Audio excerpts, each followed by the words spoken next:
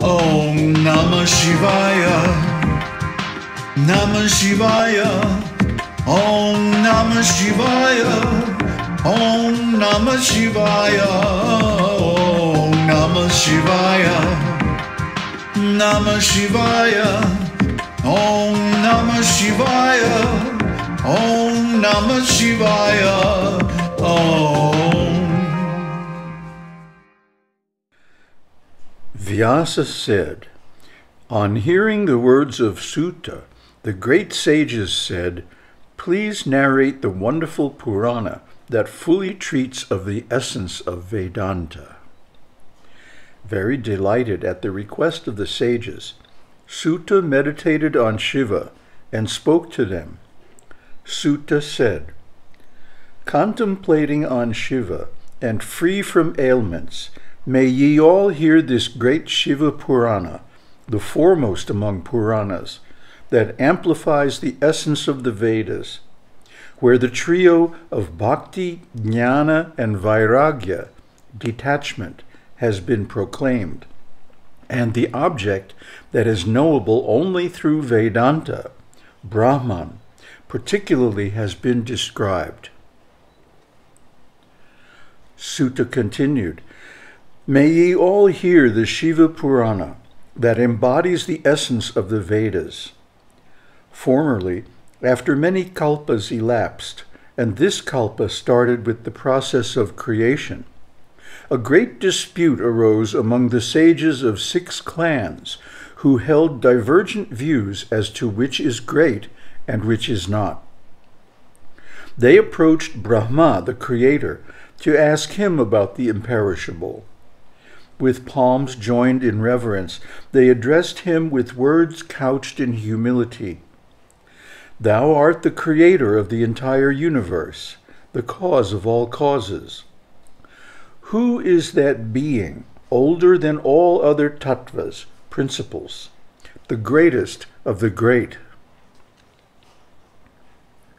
Brahmā said, he from whom words recede, not approaching him even with the mind, from whom this entire universe, beginning with Brahmā, Vishnu, Rudra, and Indra, along with all elements and sense organs, is evolved at first. He is Lord Mahadev, the omniscient, the Lord of the universe. He can be realized by supreme devotion and not by other means.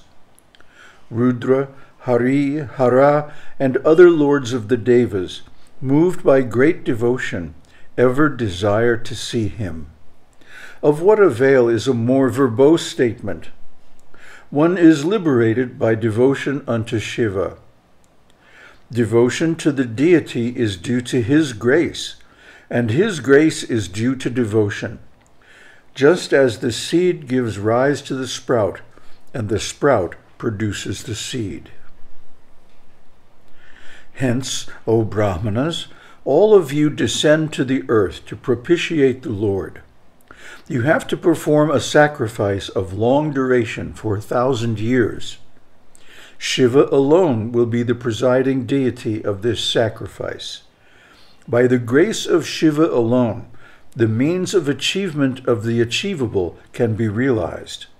That is the essence of the Vidya, mystic knowledge, revealed in the Vedas. The sages said, what is that great sadya, the achievable? What is that great sādhana, means of achievement? Of what sort is the sādhaka, performer of the rite? Please explain these precisely.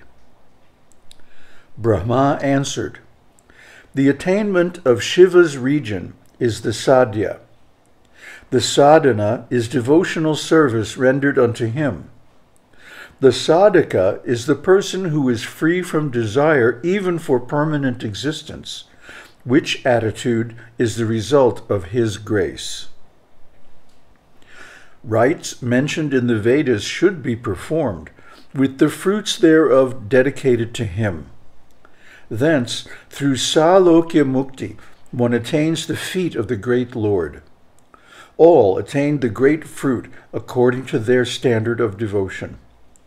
The ways of achieving these standards are manifold, as expounded by Isha himself.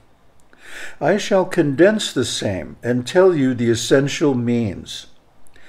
Shravana, hearing the glory of Śiva. Kirtana, glorifying him by means of words. And manana, deliberation on him in the mind, constitute the principal means. Maheshwara is to be heard about, glorified, and meditated upon. Thus the Shruti, the Vedas and Upanishads, is our authority.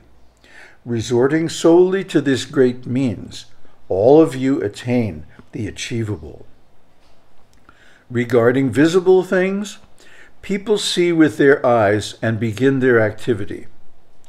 Concerning the invisible world, they know through the ears and act accordingly. Hence, Shravana, listening, is the first rite. The intelligent scholar must carefully hear the oral explanation of the preceptor and then practice the other methods, kirtana, glorifying, and manana, contemplation. When all the means, especially manana, are well exercised, moksha, liberation, is attained, and Shiva Yoga, unification with Shiva, results gradually through the 5 kinds of mukti: salokya, samipya, sarupya, sarshti, and sayujya. All ailments of the body are nullified, and supreme bliss is realized. The beginning of the process is difficult and painful indeed, but in the end, everything from beginning to end becomes auspicious and full of pleasure.